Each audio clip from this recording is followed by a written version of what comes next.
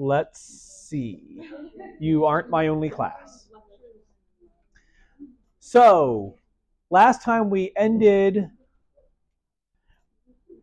right before break about dealing with digestion, and your gut microbiome is important, but we didn't talk about how we control what's going on. So let's do that real fast, and then we'll talk sex, and we'll be done with lectures. That's an entertaining way to end. So there's a system that I hinted at before, but we never really dealt with, and that's called the enteric nervous system. It's a component of the autonomic nervous system. And what it turns out to be is a whole bunch of ganglia that are going to control your intestines.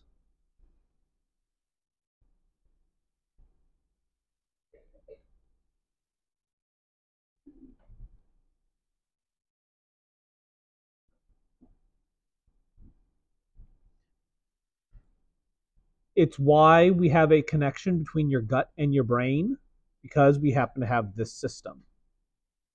This is actually the way in which polio causes trouble. Because polio is a digestive system virus, but if polio hops into a nerve, which is not its intended target, it can make its way to your brain or to your spinal cord. Typically, it's going to be your spinal cord, and the result is you get paralysis. It's a dead end. It's not the intended pathway for that virus. Last time, I mentioned that the coordinated smooth muscle contractions are referred to as peristalsis, because I told you how you can see peristalsis by looking at earthworm contractions.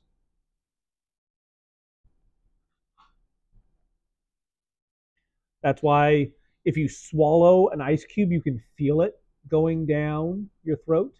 It doesn't just fall. It's being slowly pushed down through peristaltic contractions. So we have this big old coordination center that we just collectively refer to as the enteric nervous system. It's not a nervous system proper, but it's a whole bunch of neurons that are kind of coordinating what's going on with your gut. And since your gut's kind of a big area, you happen to have this. If you look inside of intestines and slice open a human and look for this, you won't see it. It's a bunch of neurons, so it's a bunch of nerves that are all interconnected, and they're going to be kind of all over the place.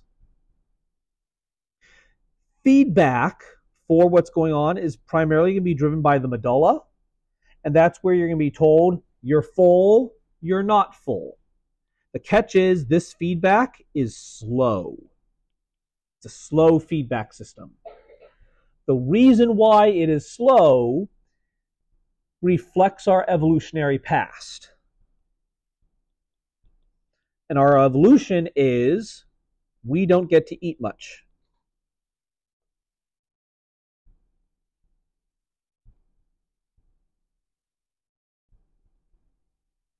Especially if it's something tasty. So what are you meant to do? You're a glutton.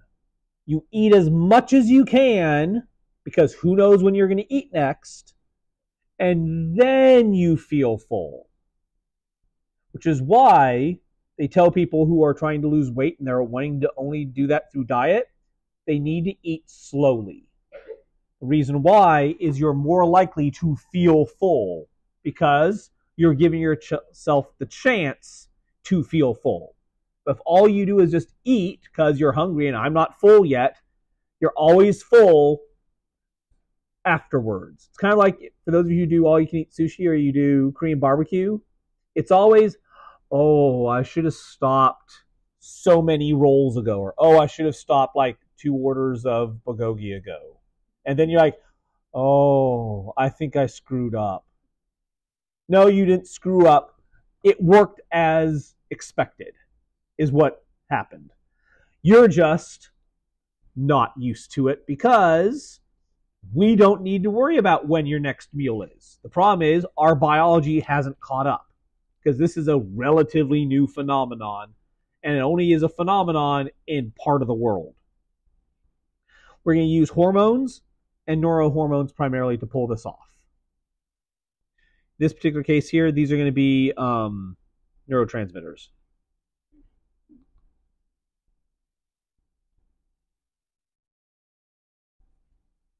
These hormones are going to be ones that you haven't heard of. So what are some of these hormones?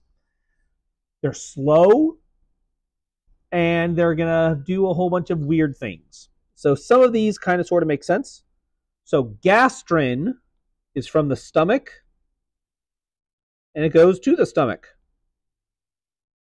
And it's going to tell your stomach to secrete HCl, and it's also going to tell it to need, meaning make your stomach start working.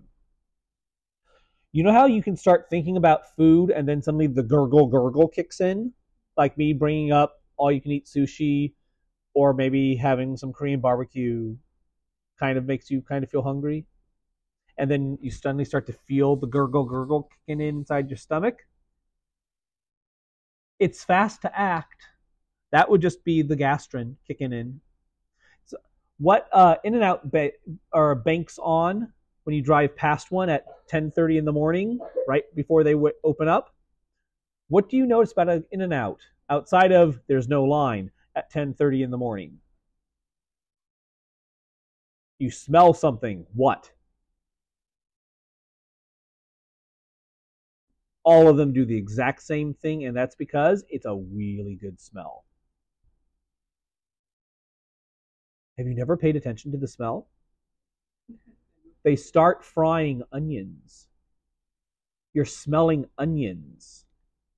And the smell of onions can travel a long way, and it's always I know that smell. Where's that coming from? And suddenly you get hungry. That's why they do it. They're trying to make you hungry and say, oh, a double sounds really good right now. I could go for a double. Maybe I'm so hungry I could go for a 3x3 or a 4x4. I'm not sure. But it needs to have a chocolate milkshake with it, too. Pretty sure it needs a milkshake.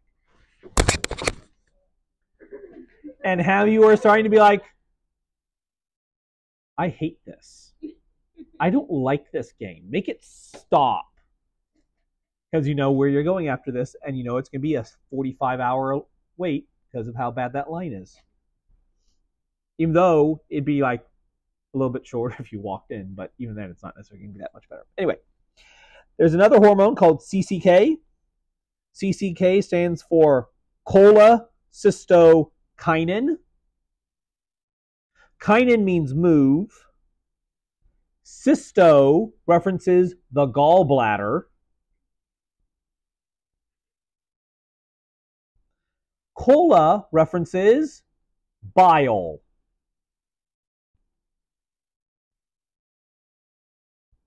So what do we see as the job of CCK? It's telling the gallbladder to release bile. And if you recall, it's been a week, so maybe not. The job of bile is to emulsify fat. Emulsify meaning dissolve. It's why you add soap when you're trying to clean up something that's greasy. The soap turns out to be amphipathic. It's hydrophobic and hydrophilic at the same time, so it can dissolve in water and dissolve the fat. Bile is the exact same thing. It's there to help you dissolve the fat. Otherwise, you have fat globs in your feces and fat globs in your small intestine, which you're not able to digest fully because they're fat globs.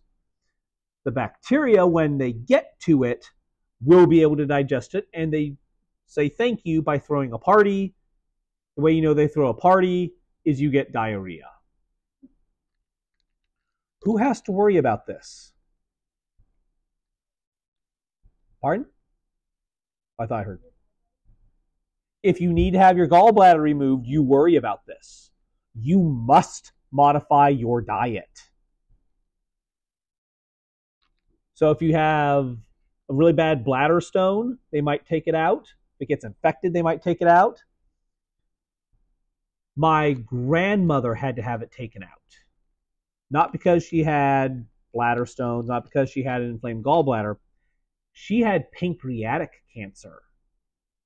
And there's a medical procedure that's done that's referred to as the Whipple procedure. The Whipple procedure is evil incarnate, but it gave her an additional 2 or 3 years with having pancreatic cancer. Pancreatic cancer is one of those that if you're told, like, you know, the joke of like, oh, you have 3 months to live or you have 6 months to live? That's pancreatic cancer, where they're not joking and they're telling you the maximum amount of time you have. If they say you have 3 months to live, probably a month and a half. It is a evil, evil cancer if you get it. The Whipple procedure is everywhere I just circled. They more or less chop it out. So you need to remove your gallbladder. You remove the first part of your small intestine called the duodenum. You chop out a good chunk of your pancreas. You chop out part of your stomach because that's where the cancer tends to spread to. And the result is you're going to have screwed up digestion for the rest of your life. The way that the screwed up digestion will manifest is you're going to lose a lot of weight. You're also probably, and this is going to sound funny, it's not meant to be funny, but it kind of is. You're also probably going to destroy the plumbing of any toilet you use because you're going to have unregulated bowel movements. And yeah, you're going to need a new plumber because you're going to clog it with that much crap. Which again is kind of funny, kind of not funny, but kind of funny. So anyway, do you know what last Friday was called? According to plumbers, called Brown Friday because of how much clogged toilets all the plumbers have to go deal with. Why? Because all the foods you ate for Thanksgiving are all the foods that are the ones that are really good at helping you clog that toilet. So it is truly their most magical day of the year because they make all the money dealing with all your crap. Anyway, the job of secretin is kind of counterintuitive. Its job is going to stop gastrin. Same thing with CCK. It's also going to stop gastrin. The reason why is if we need to act on the small intestine, we want the small intestine to do its thing. We don't want stomach acid coming on in. Stomach acid is good in the stomach. It is not good in the small intestine. You'll eat holes in things. So we need to stop it. Secretin is also going to cause the secretion of gastric juices, or it's not gastric, but pancreatic juices. Which means if you need to have your pancreas removed, you are going to have other digestive issues where you can't digest most of your food. Oh, did it get moved? Is it already out? It is. So you have to buy pancreas pills that will let you digest your food. They're part of your lab on Thursday. We're using actual medication that's needed by people who don't have a functioning pancreas. And if you were to look at it, they tell you pancreatin 1300. Yeah. With proteases, amylases, and lipases. What are the big three that get secreted by your pancreas? Proteases, amylases, and lipases. Fun. Insulin, we've met before. The job of insulin is to lower your extracellular fluid glucose.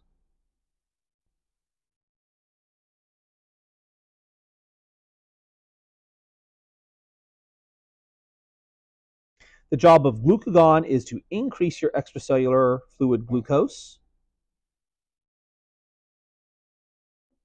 So if you wanted to absorb more sugar, which hormone would you secrete? Insulin or glucagon? You want to absorb it from what you are eating. What would you secrete?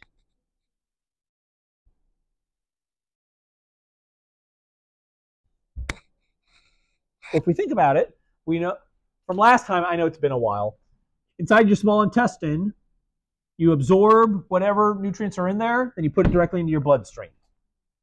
Insulin, don't have as much. Glucagon, let there be more. Which one would absorb and put it into your bloodstream? Glucagon. This one says, put it into your bloodstream. This one would say, don't you dare absorb it. Don't you dare absorb it. Because the goal is to lower the glucose supply. If it is in your bloodstream, just for the sake of saying this, if glucose is in your bloodstream, insulin is going to make you put it into your cells.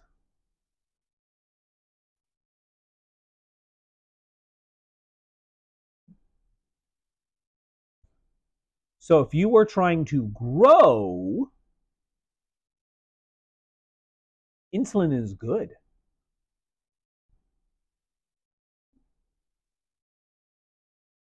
Because you're saying, let's shove energy molecules directly into your cells, and let's do it more than we normally would.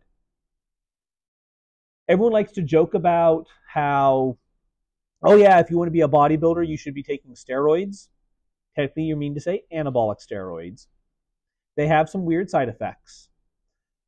What you really mean to put in is insulin. Insulin is the bodybuilding hormone because it's the one that's going to streamline energy molecules right into your cells. The problem with it is if you overdo it because you're not paying attention to what your blood glucose actually is, you will go hypoglycemic. Hypoglycemic is when you don't have enough blood sugar floating around. And that, have any of you ever, who knows diabetics? Those of you who know diabetics, are they insulin injectors? Those of you who know the insulin injectors, have they ever given themselves too much insulin? How do you know? Yeah, they pass out. It's lights out if you have it. If it's depending on how they go down, they might trigger seizures. My grandfather, who died in May, he was particularly fond of drinking lots of alcohol. Alcohol screws with your ability to regulate blood sugar. He would still take his insulin, though. So how would we normally find out that he was doing this? Because he'd be passed out at the bar. Not because he was drunk, but because he had a shot of tequila and still took his insulin. And he would pass out. We have many memories of having dinners where, Grandpa, why are you passing? Oh, damn it. And we knew what it was. Sometimes he would come with seizures. Those are entertaining. If you've never seen a hypoglycemic seizure, or just seizures in general, they're very entertaining. And by entertaining, I mean they're not entertaining. I remember one time vividly where we were over at my grandparents' house. It happened. Paramedics come over, and it turned out one of my brothers was there, and he was like, oh, Mr. whatever the guy's name was, because it turned out to be the dad of one of my brother's best friends. I was like, oh, you're the paramedic, and like, oh, funny, we're seeing each other. Grandpa's passed out. Here's what happened, all that other fun stuff. The issue with insulin, low or too much insulin, resulting in you being hypoglycemic, is an immediate no-no. It's an immediate, this is bad. If you are hyperglycemic, meaning you're not putting in enough insulin, and the glucose is too high, you don't know. It takes decades for the glucose to kill off your nerves. And that's why diabetics have to especially if they've been diabetic for a long time, they're always checking something. They're always checking their toes. That's because that's where the nerves die first. And they can go necrotic on you if you're not paying attention, meaning the tissue dies and then it rots, which means you chop it off. You can't save what's already dead. Leptin is a fun hormone that comes from fat.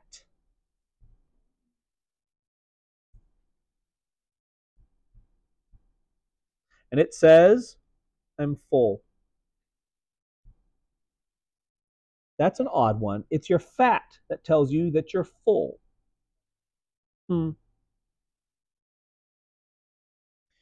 PYY turns out to tell you that you are hungry. And this is a peptide. It's called peptide Y, so it's PYY. There are others, like there's a great one called ghrelin. Ghrelin says that you are hungry, but it comes from your stomach. There's all sorts of hormones that show up with this that you've never heard of.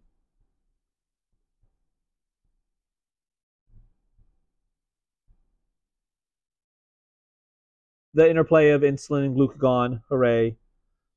You normally don't have an issue here because you could just eat and fix it.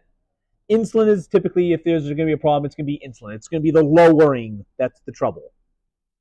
Can you use behavior to fix this? To a degree. So if you're a diabetic, an insulin-dependent diabetic, there are some things you can do to help fix it, like exercise more to help lower it down. But if it's going to be high, you're probably not going to be able to exercise enough to offset that slice of chocolate cake you just had. Like, you don't have the 10 hours you need to exercise it off. Yay. Shall we talk sex? Okay. Let's talk sex. So we're going to do a few versions of it. We're going to do the asexual version because that's entertaining. Then we'll do the sexual version because that's actually not as entertaining. There's a lot of body parts involved. And then we'll talk the hormones involved. Okay. So objectives. Animals got to reproduce. The easiest way to reproduce is asexually, and the reason why asexual reproduction is easier is because you don't need to deal with anyone else. And people suck. Some of you work at the happiest place on earth, which means you really know people suck. Who works retail jobs? Oh, yes, we already established. So, you know people suck. Do any of you work in, like, restaurants? So you really know people suck. I'm one of those where I do not, like, so as Janet can tell you, there's cast member compliment cards, and then you have cast member complaint cards. Which one is far more common? Is the compliment or the complaint far more common? Complaint is always common. I'm the one, it doesn't matter what I am because I'm one of 8 trillion. I have never given a complaint card. And like if I go to a restaurant, I'm the person who always gives 20% no matter what. Because I would be fired before I started working any job that's retail or involves food service. I would be fired so fast. I'd walk in like, who are the idiots? And I'm done. So I do not believe in complaining about anyone in one of those jobs because, nah. Reason why People suck. So there are some organisms that say, yeah, people suck. We don't need to deal with them. Let's do asexual reproduction. It is insanely rare amongst the animals. If you look collectively, this is not a common occurrence. The main ways that you will see this, one version is through fission, meaning they just divide so they can split themselves into two. You'll tend to see this amongst the worms. This will be possible. Another one of the common ways that you will see this is through budding. Budding is when they make tiny clones that fall off.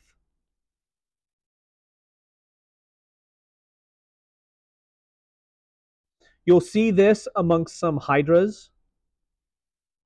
Will do this.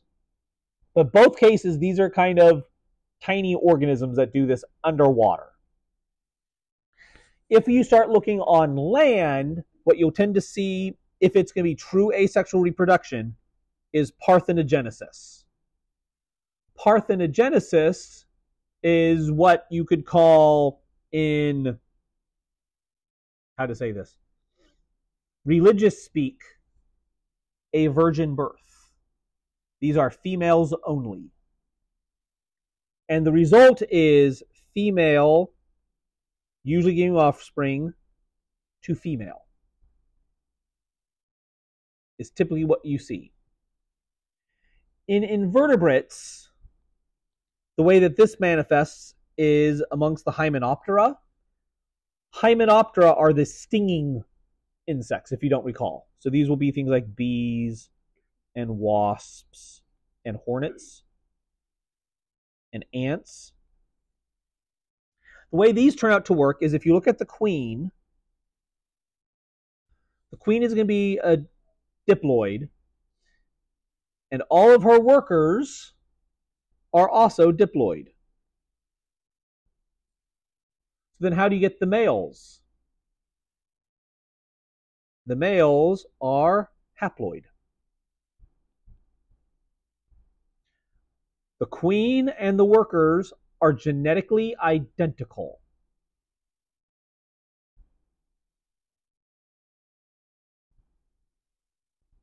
So what's the difference between the queen and the workers? The queen's popping out the babies. Only difference. Well, why? The workers do not have functioning reproductive organs. Have you heard of the royal jelly before when dealing with like ants and bees?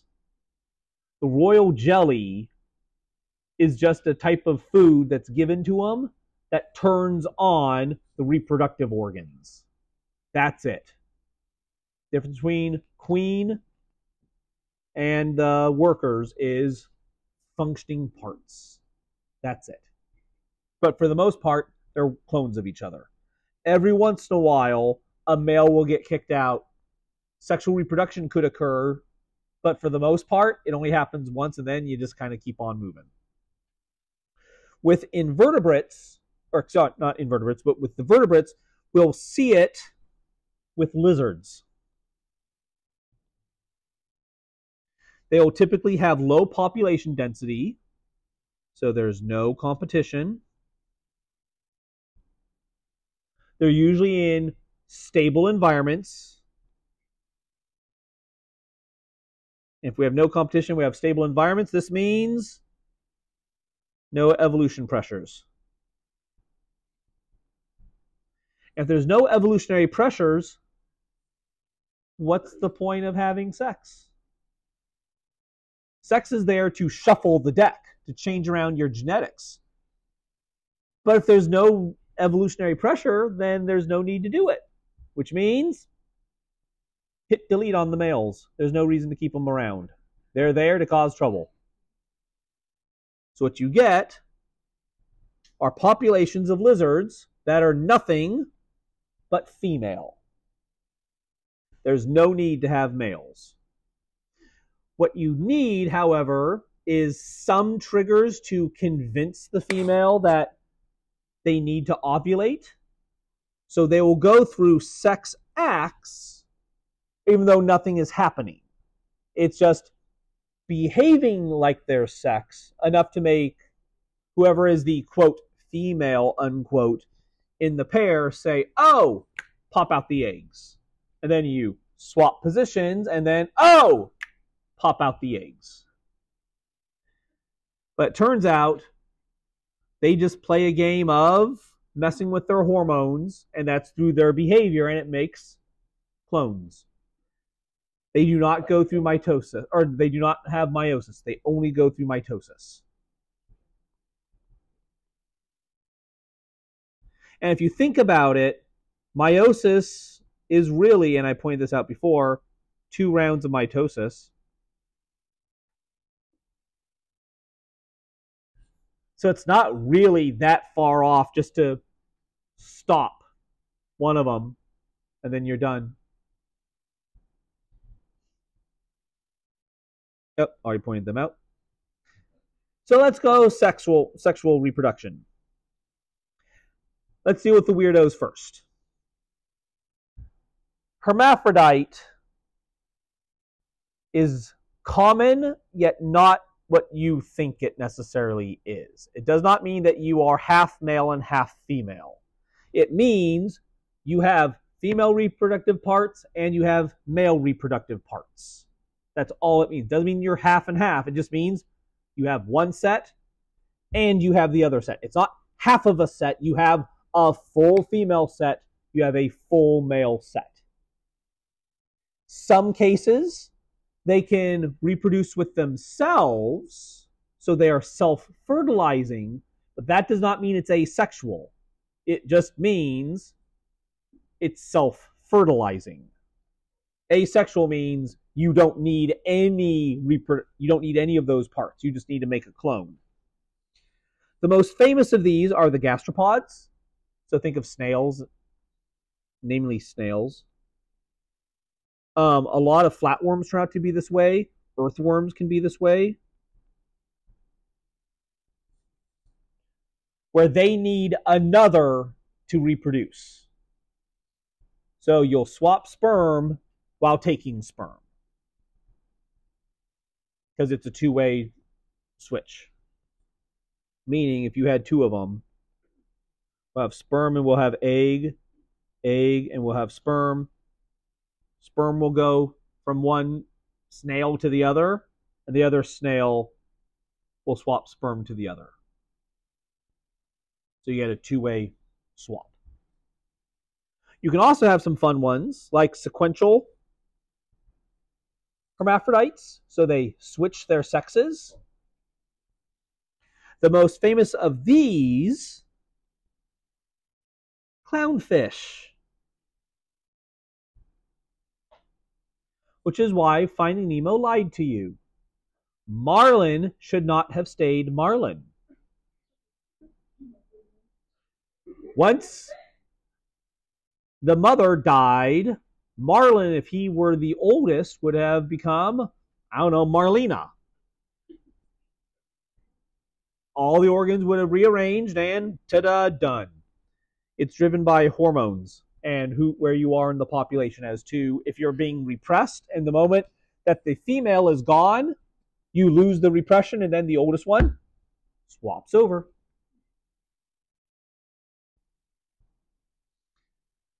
So let's assume none of that's going on. How are we going to fertilize these eggs? We have 2 choices to begin with. We have internal fertilization. This requires some trouble. You got to get the sperm in. It also means you need to get the zygotes out.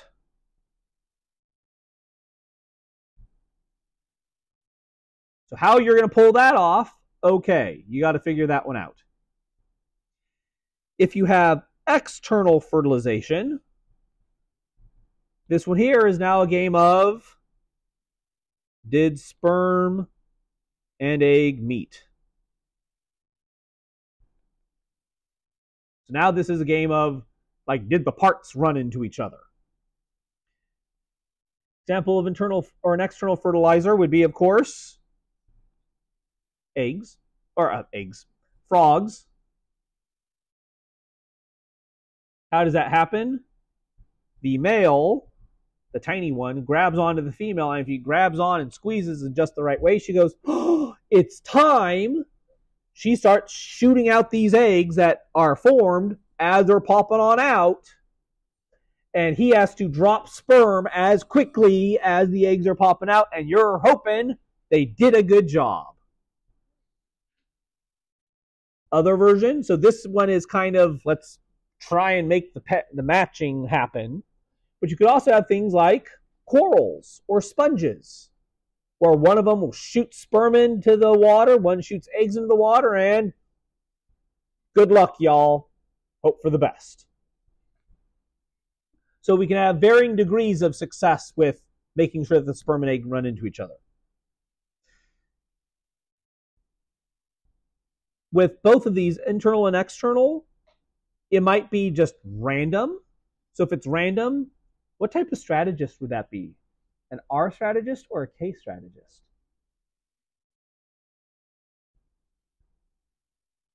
R strategists follow exponential growth. K strategists follow logistic growth, meaning we have to worry about maxing out. You just shoot sperm and egg into the air, or in this case, more appropriately, into the water. Which one are you? You're R strategists. R strategists don't necessarily need to worry about this next part. Some R strategists do, but not all of them. If you're a K strategist, it definitely is important. And that, of course, is, do you need to pair up? If courtship is involved, that usually means you need to impress someone else. The impressing part, so the courtship ritual, might be costly. If you had a peacock, they need to grow that big old fancy tail and show off to the females, look how fancy my tail is. Isn't it pretty? It takes a lot of energy to grow the tail. Also, if you've ever watched a peacock fly, they're kind of pathetic because the tail tends to drag them down. So if a cat says, I want to eat that, the peacock is at a definite disadvantage because its desire to say, look at me, aren't I pretty, makes it more vulnerable to attack. So there is a cost involved. If you need to sit there and say, let me build you a pretty house, so there's lots of fish that will sit there and build like little structures saying, look, I groomed my level of sand. Isn't it pretty? They need to spend hours on end making this and then defending it against other males who'd say, you did a nice job. I'd like to steal it from you. And if they're making it pretty and maintaining it, they're not eating. So it's kind of a whole bunch of time. If you have birds who are trying to say, look how pretty my house is, did I not find the prettiest twigs for you? They're spending their time making it and maintaining it instead of eating. There are costs. Usually we think of the males as the ones who need to do the courting. Reason why it's the males is the females get to be selective with their eggs. It's far more energy to produce those eggs than it is to produce sperm, so the males have to be the pretty ones. Which tells you about how screwed up human society is. Because it's the males who try and convince the women that they need to impress the guys, when in reality, it's the guys who need to be impressing the ladies, who then need to be able to say, no. It's a little screwed up the way we behave. Anyway. Pheromones, which are aerosolized hormones, may play a role in this. In humans, we're not as sure because it's really hard to experiment on humans. But here's how you know that pheromones they have to be a thing. And guys are not as sensitive to pheromones. At least human guys aren't. Ladies, you particularly are. Because you are far better at saying, there's something wrong with that person. I don't know what it is. There's something wrong. And there's consistency with females saying, there's something wrong. I don't know. There's something wrong. There's something off. There's something off. You're probably smelling it. You're smelling it, and since you don't know what you're smelling, it's just, I have this feeling there's something wrong. I can't tell you what it is, but there's something wrong with that person. Let me tell you. Is it a sixth sense? No. It's called smell. Also, who has a better sense of smell? Men or women? Women do. Just saying. I don't think we need to argue about this one. But for the most part, there are 3 categories. None, one-sided, or two-sided. Usually when it's one-sided, it is legitimately one-sided. The two-sided is usually a group. Meaning you'll sit there and actually have literally the village raising the children. What are humans? None, one-sided, or two-sided?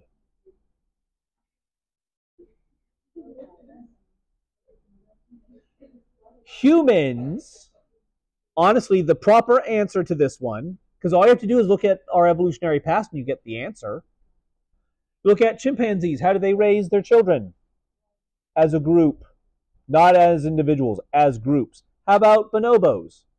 As groups. How about gorillas? As groups. How about orangutans?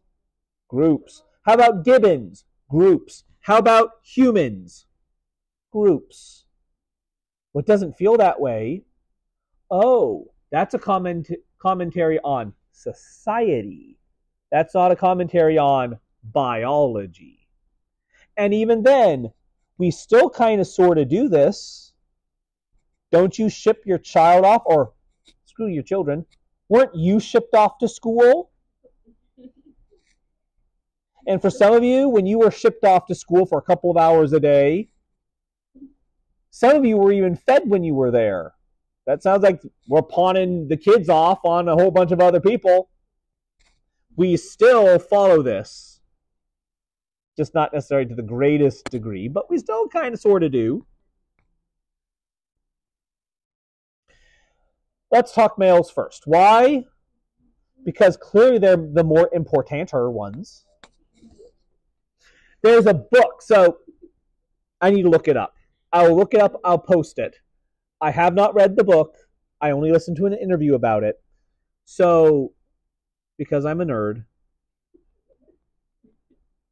I listen to podcasts because the radio pisses me off. So the Science Podcast is free, so anyone can download it. They have one a week. And every year, for about half the year, they do a book series. This year, they focused on sex, gender, and science. The last book was just interviewed, and it's one of the staff writers who wrote it for science. So the person commented like, this is so weird because I'm being interviewed about my bosses, about like my work, and I'm not sure how I'm supposed to be answering, but it's like, oh, this is so weird. And what the woman wrote about, she's not a Native American, so she immigrated here. I don't remember what country she's from. But her research, meaning for this book, not a PhD research, but her research for this book, because it was a question that she was interested in.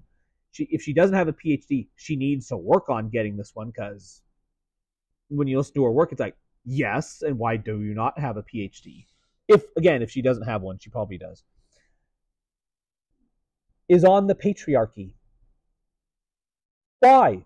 Why is there a patriarchy? And this interview, and it's like a 40-minute long interview. It's very much well worth the listen, where clearly she needs to give, we just need to get the book. But it's the latest one, so this is the one from last week. It dropped on Thanksgiving. The origin of it, as far as she can point out, and she's like, and this can shift, is Athens, Greece. Athens, Greece is the reason why a lot of the world deals with the patriarchy. Not Greece, Athens, Greece. Because, for whatever reason, and she didn't go into super details, which means, oh, buy the book. Or, we don't know.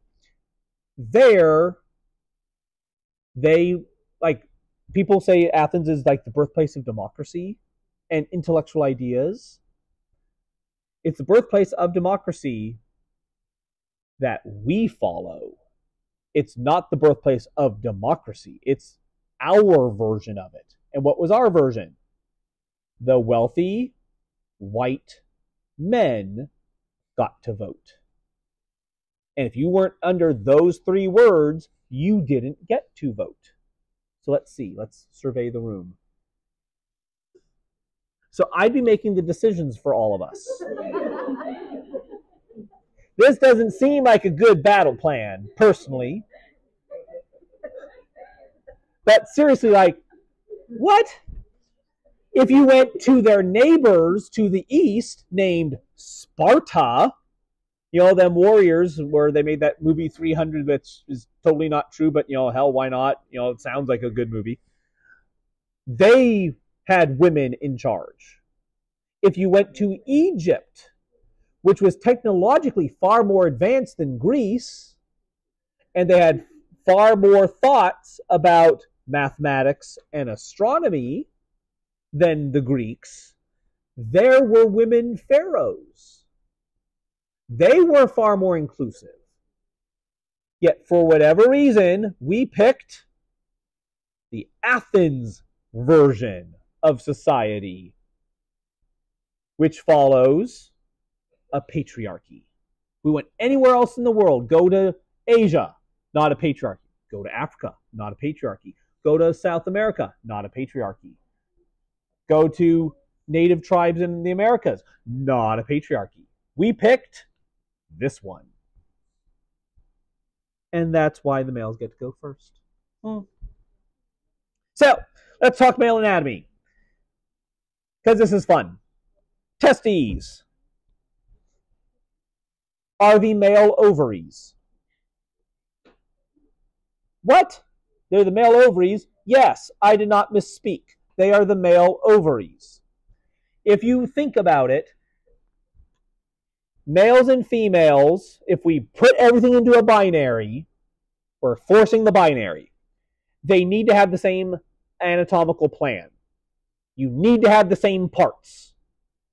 What we need to then do is, depending on which side of the binary you're trying to shove onto, is we need to just tailor some of them into other, like, let's make this version, this default, the male version. Or we're going to take this default and turn it into the female version. In mammals, what's the default? Female is the default. Which means when I say testes are the male ovaries, that is not a lie. The default is an ovary. We just need to tinker it into testicle. Testes, in order for them to function, are temperature sensitive.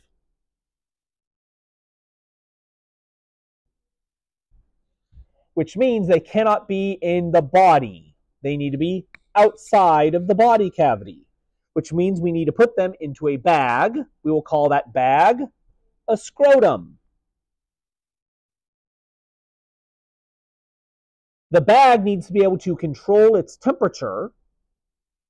So this will be speaking to the guys in the room who will confirm this.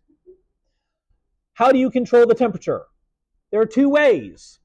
Surface area to volume ratio, which is wrinkles or no wrinkles. Wrinkles equals get more heat out. No wrinkles equals don't need to worry about the heat. That's one thing that you can do. And second option is you can raise and lower them, which means there are muscles that control the raising and the lowering. And there are muscles that control wrinkled versus no wrinkled. For everyone else who does not experience this, how can you observe this without needing to like stare and go, ew, gross? All you need to do is watch a guy go into cold water. So guys, how fun is it to walk slowly into ice cold water? The answer is no. No, no, no, no, no. Reason why it hurts is we cramp. The muscle that raises and lowers the testes cramps upwards. And the result is pain. It is the closest we get to your cramps. And it is quite temporary.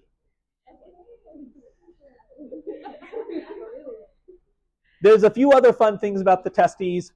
Hell, why not? Because it's always entertaining. If you look at the structure, it is rigid. And the reason why is there are so many tubes packed inside of it. They're called seminiferous tubules. There's so many tubes packed inside that they need a hard shell on the outside to contain them. So it is possible to pop it. And if it pops, it literally explodes outwards. It is also the most sensitive part on any human's body. There are more neurons ending with sensory cells per unit area in the testicles than anywhere else on any human. The second most would be the female breast area. That's second most. This is the first most, which means literally ladies, have you been taught the self-defense mechanism? Grab, twist, pull. If you've been taught grab, twist, pull, and you're like, I don't know if that's going to work, the answer is yes, it will. The answer absolutely is yes, it will. Because if you were to grab, twist, and pull hard enough, you could kill him from pain. I don't know if you know that you could die from pain. You can die from pain. And you can do that to a male. We can't do it to you, but you can do it to us. I've just revealed our secret weakness. And all the guys are like, I didn't know that. You're welcome. I don't want to know what you're looking at. All the tubes inside of the testicle are eventually going to end at this structure called the epididymis, which is going to be a big old collecting vessel at the back. So this is just a collector.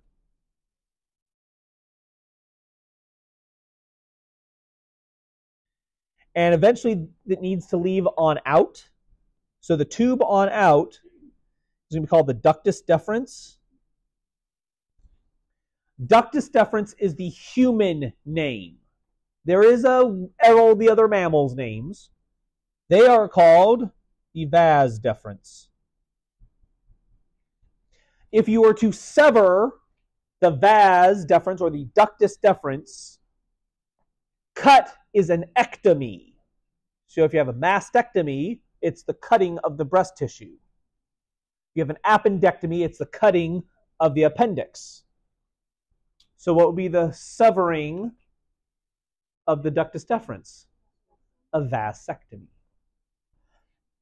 They usually are so polite that they make the guy do it himself. So it's lots of numbing, lots and lots of numbing. Also, you will be shaved smoother than a baby's butt because you don't want anything interfering. They'll make a small incision at the top of the scrotum. They'll insert the scissors and they say, here, just squeeze. And you'll do that. You'll feel some pressure there. You're totally numbed up, very numbed up, but you're still feel the pressure. And congratulations, you sterilized yourself. The catch is you have to make sure that the cut is then tied off correctly, because if it grows back, it didn't hold. And also, for the sake of also saying it, it's not like it all stays here and then you turn an on switch and goes evac, and then it all shoots out. Like, it stays in here for a while.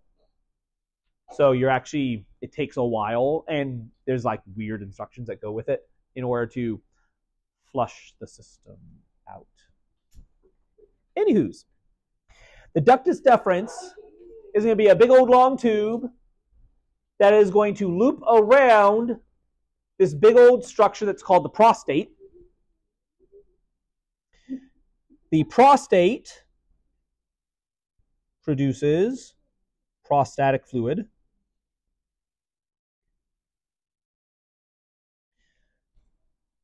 Prostatic fluid is going to be there to help make sure that the sperm can do their thing.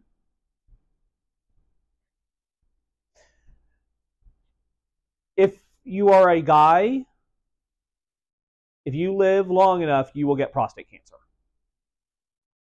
All guys will get prostate cancer, or you die before you got prostate cancer. For the most part, prostate cancer is not lethal. It is a very small subset that turns out to be dangerous. The easiest way to find out is we can do blood draws. They're not as accurate. The easiest way to do it is you got to feel up the prostate. How do you do that? Well, if you take a look, there's the prostate, that's your anus, and that's your rectum. And oh, I was using a finger. Correct. Finger on in and you push. It's once you hit 40 to 45, it depends on if you have family history. If you have family history, 40, no history, about 45. You get to go in as part of your annual physical, what I have once heard jokingly referred to as the fickle finger of fate, where you pay someone money to put on a glove, lots of lube, and reach on in and say hello to you.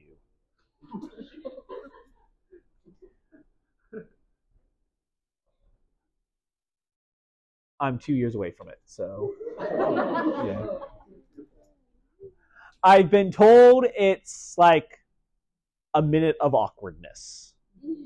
And you're all awkward, but the nurse or the doctor who's doing it is like, just come on. It's the, I hope you went to the bathroom beforehand. Reason why I say that is if you are paralyzed, have you ever wondered how do you poop? Because if you're paralyzed, the muscles don't work. And this here is skeletal muscle to control this. So how do you poop? You have to trigger a reflex. How do you do that? You have to reach in and stretch it. It's called a digital reflex, because digits. And what you'll do is if you stretch enough, boom, and out it comes. Which means if you're going to go and have your prostate checked, you can't like, hold on, I need to go, but hold on, I'll quickly get my prostate checked. No, you don't do that. You make sure that you don't need to go, and then you get your prostate checked, because otherwise, that's an extra fee. Because, no. As we loop around the prostate, what we're going to have is it's going to fuse in with the tube leading out of the urinary bladder, so your urethra. At that junction, what you're going to find are a pair of glands called the seminal vesicles. These are going to produce most of the seminal fluid. I can't spell.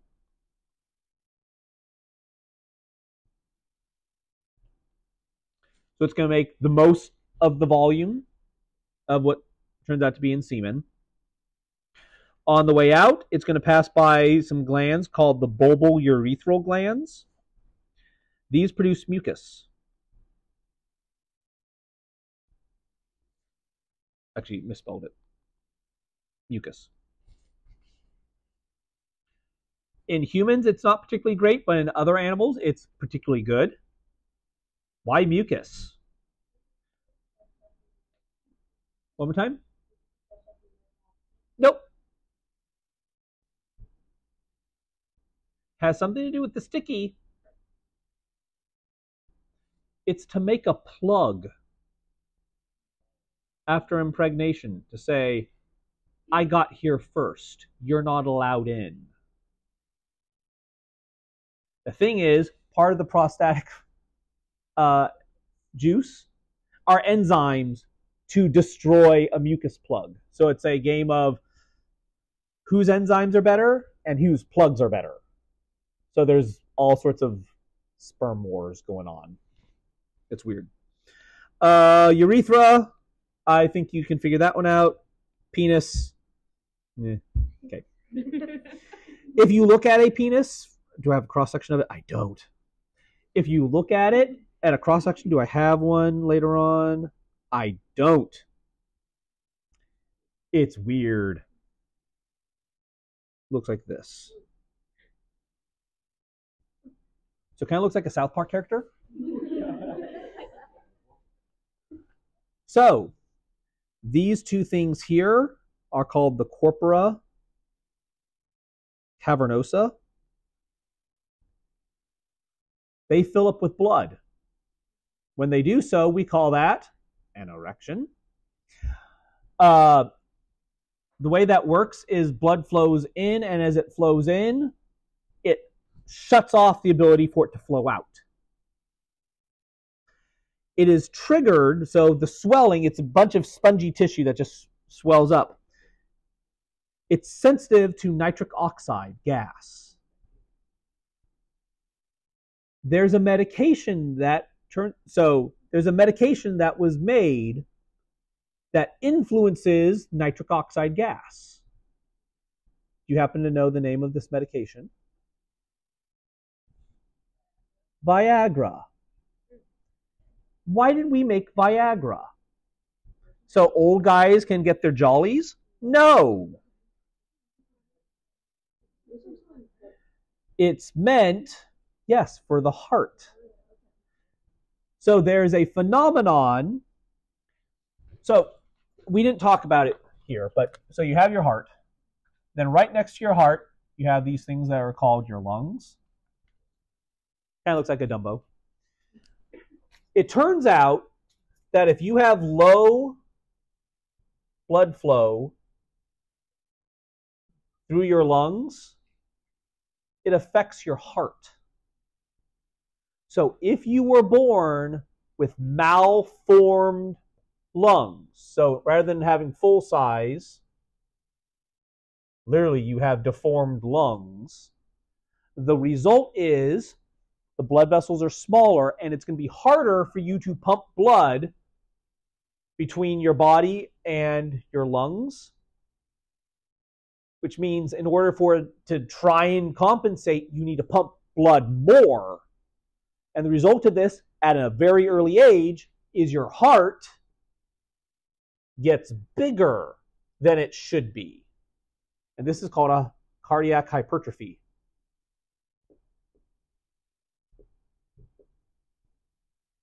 Well, the result of this, of your heart hypertrophying, is it causes hypertension.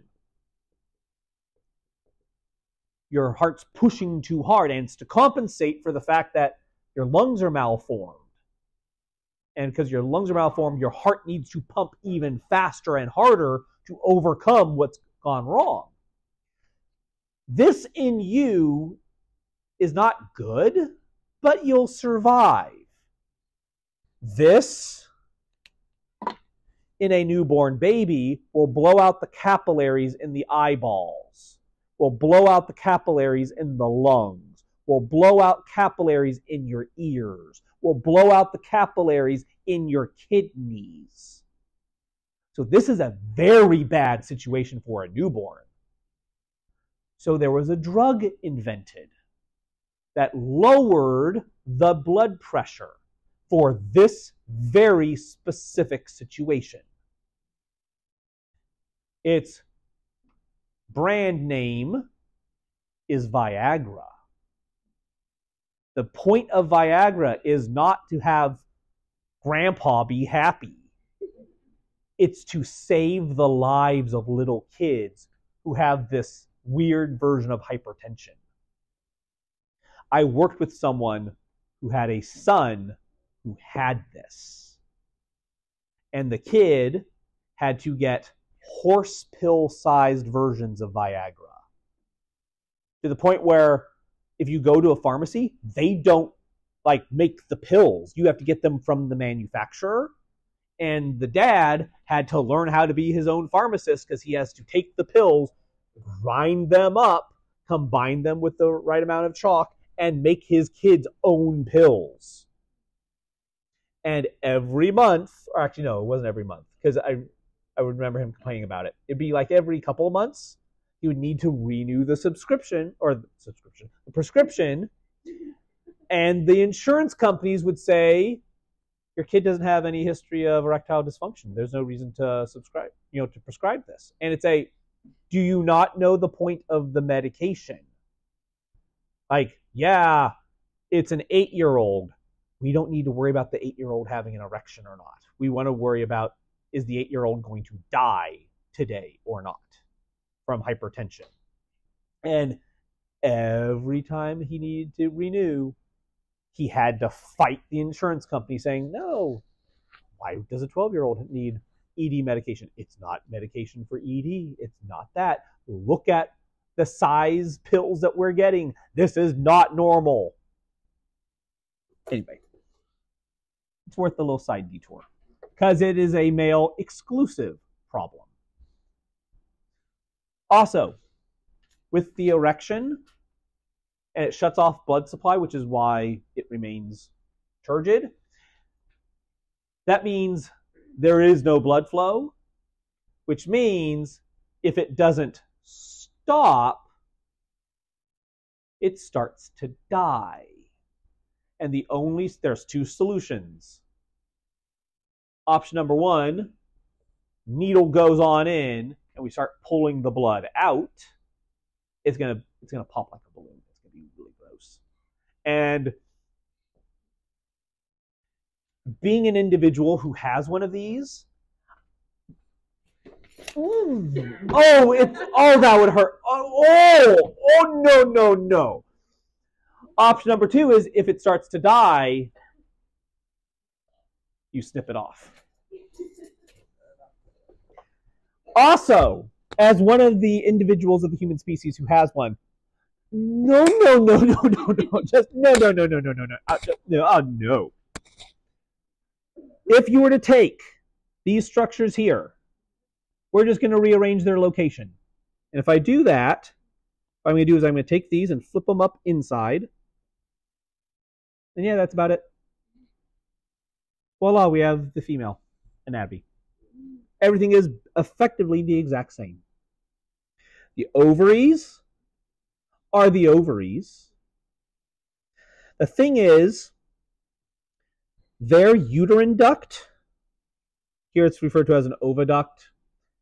Technically speaking, if you talk about humans, we call it the uterine duct.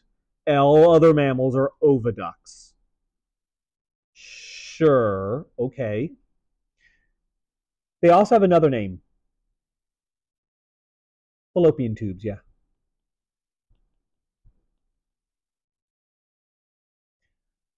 These things are entertaining.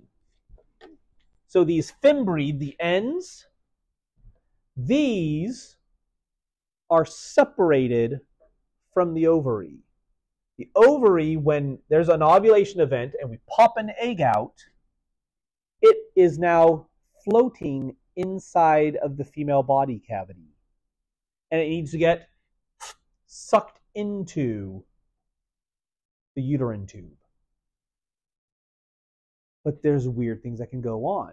What we can do is I can chop out this ovary, and I can snip off this uterine tube, she'll still get pregnant. Because the egg, we don't know how, will move from one side to the other. We do not know how it works, but it's been documented many times that that's perfectly possible. These fimbriae here, that would be the epididymis in the guy. The uterine tube or the fallopian tube or the oviduct, that would be the ductus deferens in the guy. It's the same anatomy. Which means, as we look at these tubes that then come on in and fuse on through, what would this structure then be in the male?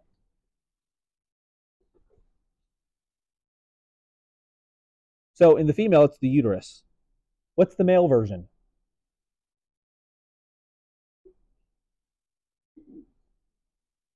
Yeah, all you have to do is keep comparing. It's the prostate.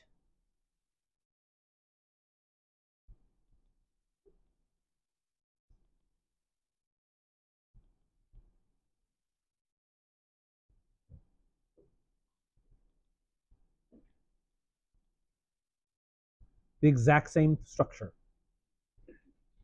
which is a weird way to look at it. It's the same structure.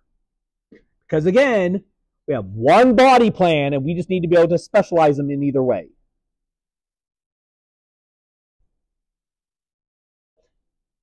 Human eggs, actually mammalian eggs, are pretty sturdy, resistant structures. So they're pretty good. Sperm are a little delicate. They need a lot of hand holding and you have to say, good job. And you'll give them gold stars and stuff like that. Which is why this list is so much worse than this list. The default is pretty simple.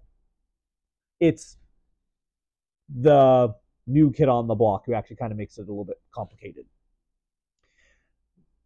The uterus is obviously where we're hoping to catch a baby. The area where you're going to catch that baby is referred to as the endometrium, in case this is for the guys who don't know this. Ladies, you're fully aware. The endometrium changes size on about a 28-day cycle.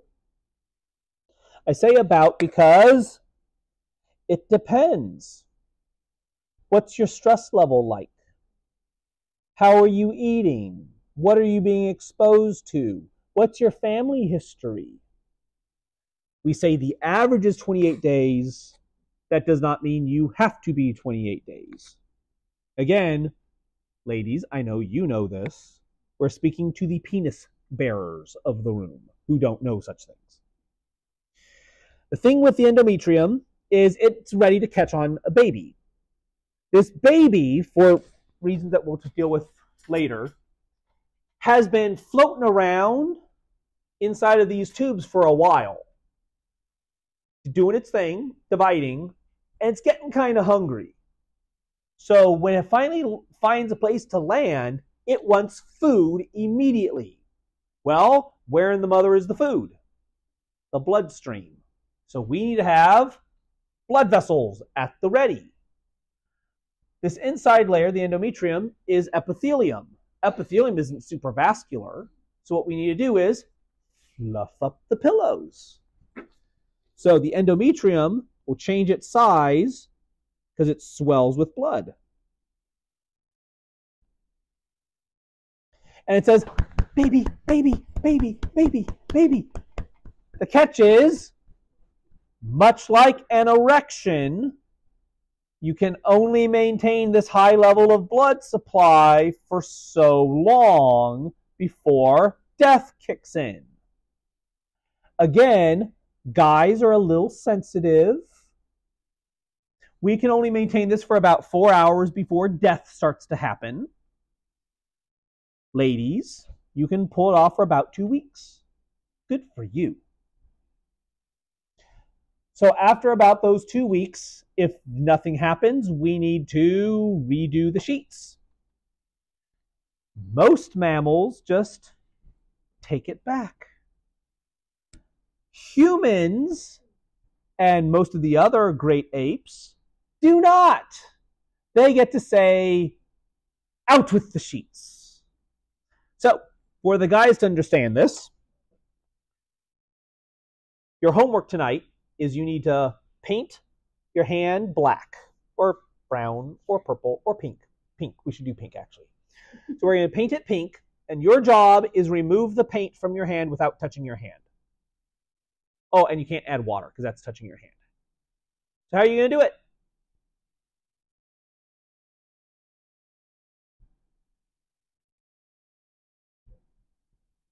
How do you do it? So you can do this all you want. You just can't have anything touch your hand. So what do? You wait for it to dry, and then you crinkle your hand. And if you do that, eventually you get some of it to start to flakes, which means you kind of like, oh, and you start trying harder and harder and harder and harder, and eventually it all flakes off. Or a good chunk of it flakes off. The uterus, again, as many of you are far more aware than I am, is a massive muscle ball. Prostate, not so much. But this one, this is all muscle. So what it's going to do is we need to get rid of this inner layer, and it's going to do so by squeezing. And the squeezing, I would imagine, is not painful because usually it's referred to not as a contraction, but as a cramp, which then leads to this fun point, and then we're almost done with this slide, and that's where we're going to stop. Ladies, I would have no clue who amongst you is going through this right now. No clue. Why? Because you've been trained not to say anything. I don't know why you've been trained, but you've been trained not to say anything. Guys who do not need to bleed through their penis once a month while going through how many days of this nonstop cramping sensation going on? Like many? The answer is more than I want or that you want. They have a list of names on a piece of paper or probably on a computer that's based upon people they don't know who take a piece of leather that gets thrown around between people on a big grass field. And based upon how that piece of leather gets tossed around, they get so pissed off that they put their feet through televisions that cost lots of money.